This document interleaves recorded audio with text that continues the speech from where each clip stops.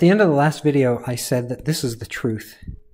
If you take solid table salt, mix it with water, the sodium and the chloride from the table salt split apart from each other, and they dissolve in the water. And I said this is not the truth. That this was an alternative idea. You take solid table salt, you mix it with water. The table salt dissolves in the water. That's what the AQ means. But the sodium and chloride never dissociate or never split apart from each other. I said, how do you know this is true? Now, like I said, I don't expect you to know. But there's an experiment that you can do with salty water. And here, the general idea is that salt water conducts electricity. Now, you can say, well, how the hell does that help us show that the sodium and chloride split apart from each other? And here's the idea. And I'm not going to pretend I know much about electricity or light bulbs, but I'm going to show, I'm going to draw an old-fashioned light bulb. So here's an old-fashioned light bulb. That is horrible looking. Here's an old-fashioned light bulb. Okay, and there's maybe a battery here. Battery. And this is a wire here. And the wire has electrons, and the battery basically pushes the electrons around in a loop, all in one, go away, all in one direction. So they just go around and around like a merry-go-round. And basically, as the electrons move along the wire, they heat up the top of the wire. The top of the wire gets hot, and it glows, and it releases light. So you can that's kind of how very old light bulbs work. Then I can ask you the question, well, that's fine, but what if I snipped the bottom part of the wire so that the bottom part of the wire, those bottom parts were no longer connected? What would happen to the light? And, well, you would be correct if you said the light bulb wouldn't light anymore. The light would turn off. So this is broken wire. And I'm going to call this my fancy light bulb. It turns out that if I take my fancy light bulb like this and I dip it into pure water, nothing happens. The light bulb does not turn on. However, if I take my fancy light bulb and I dip it into salty water, as long as the battery's there, the light bulb turns back on. And the reason for this is that, remember, there are electrons trying to move along this wire, but there's basically, they all sort of end up stuck trying to leave one end, and they can't do it because the wire's been snipped. The electrons have a negative electrical charge. They're all basically piled up on one end or waiting to leave, but they can't. And the sodiums in table salt, they have a positive charge. Basically, they can pick up the electrons that are piling up on one wire. Because they're dissolved in water, the sodiums that are picked up the electrons can bounce around, and eventually some of them will make it to the other wire, and they can release the electron there. And so as long as there are these sodiums bouncing around all by themselves, separated from the chlorides, then they can carry electrons from one wire to the other, and they can complete the circle again. And as long as the circle gets complete again, the light bulb will turn back on. And this would only happen if the sodiums were split apart or dissociated from the chlorides. So there you go. That's the explanation. If the sodiums and chlorides never split apart from each other, then the sodium couldn't really pick up the electrons that you can think of as piling up on one end of the wire. It only happens if they're split apart. And that is why this one is true, or at least that's the piece of experimental evidence that suggests that this is true, and the piece of experimental evidence that suggests that this is not true. The sodiums and chlorides actually split apart, because you can take a fancy light bulb, dip it into salt water, and it'll conduct electricity. So here is my fancy light bulb. The sodiums and chlorides are charged, and they're separated from each other. The light bulb has turned on.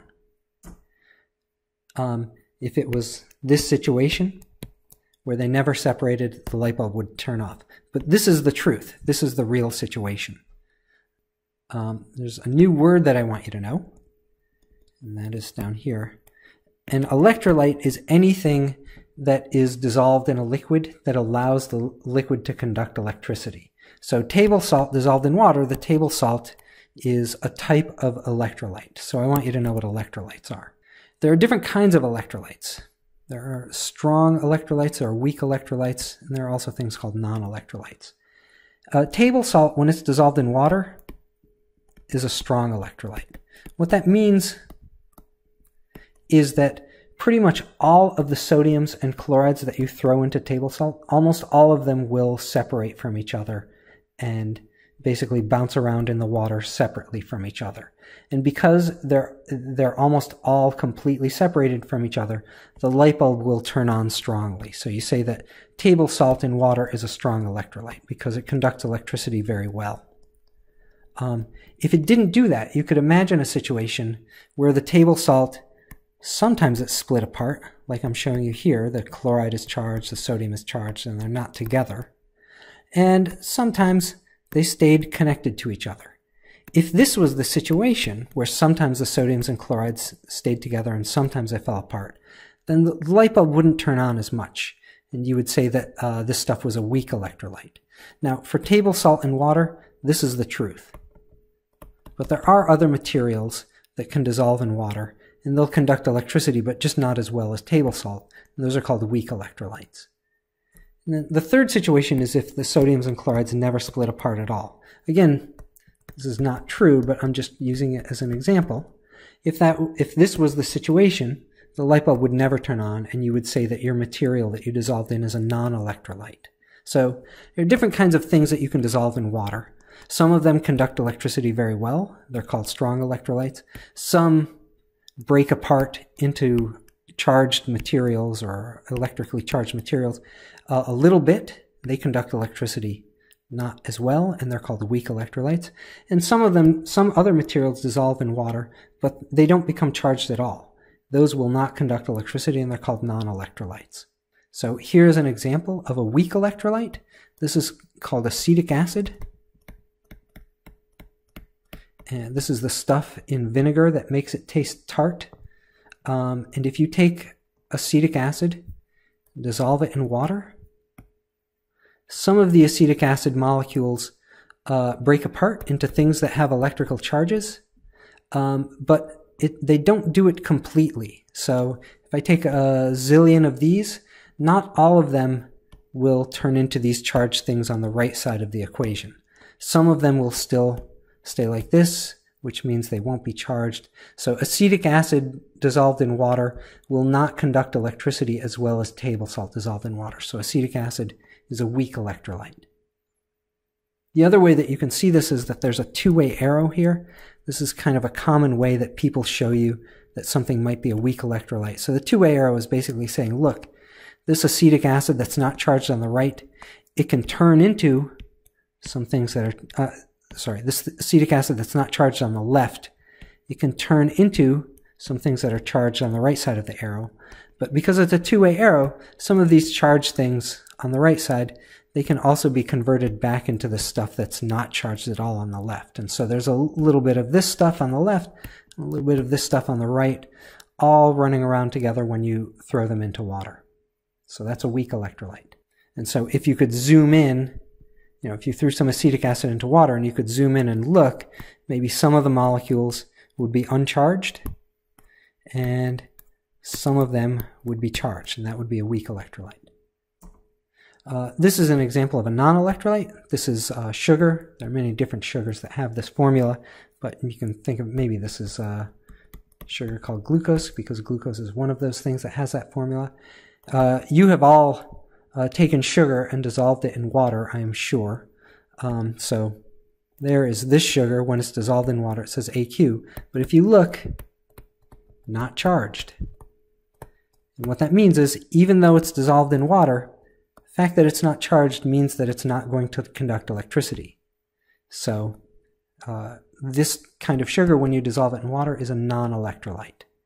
Again, if you dissolved some of this sugar into water and you could zoom in and look, it would be dissolved, those molecules would be dissolved in the water, but they wouldn't be charged, and so the light bulb would be off. So that's a non-electrolyte. So to summarize electrolytes, some materials dissolve in a liquid and they break apart or they dissociate into charged particles, also called ions. Those things, if they break apart into charged particles, they're called electrolytes.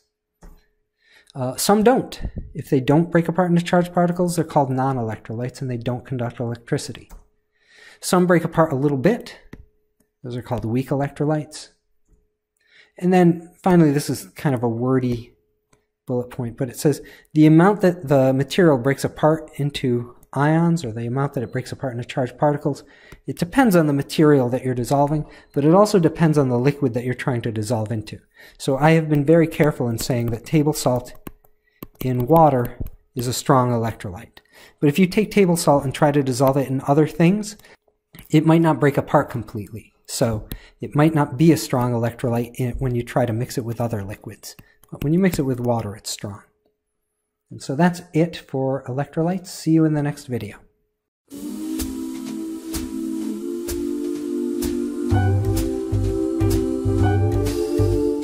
Some boys like to fly solo. Some boys stick like glue. Some make you weak in the knees sometimes, 'cause all boys love a mistletoe. Some boys like to be soon